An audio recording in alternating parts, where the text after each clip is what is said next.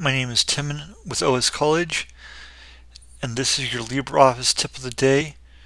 Today is Windows Wednesday, and today we're going to be looking at adding a background image in LibreOffice Draw with the right-click menu. So I have a blank canvas, and I click the right mouse button. I go down to the page submenu and click Set Background Image. And then this launches a dialog where I can search through my directory and add an image. So I go into the Dropbox folder and going down to this tiger vector image. I'll go ahead and open that, and this is my background image. So I can add shapes and various drawings over it.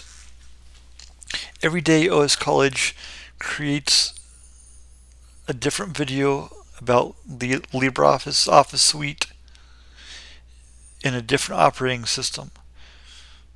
And today is Windows Wednesday.